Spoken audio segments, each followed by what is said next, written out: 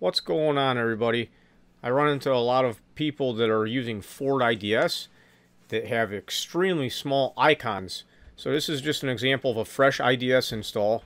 As of like this morning, I think this is 121.04, or we'll find out in just a second. But I want to show you, 121.04. I want to show you how these icons on the menu are really small.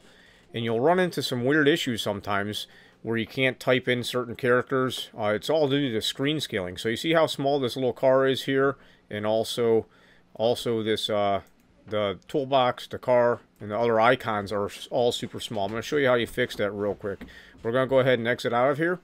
If you right click on the Ford IDS icon and you open the properties and you go to compatibility, so you go over here to compatibility, and then we're going to change the high DPI settings right down here.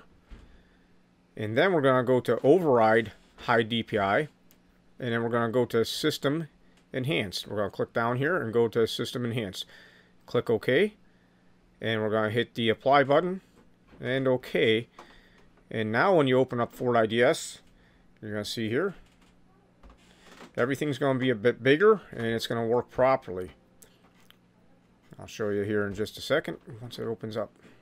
You see how we have a bigger toolbox, everything's bigger and it's easier to see. Just a quick tip for those of you using IDS. I hope this helps. Make sure you like and subscribe. I hope everybody has a great day.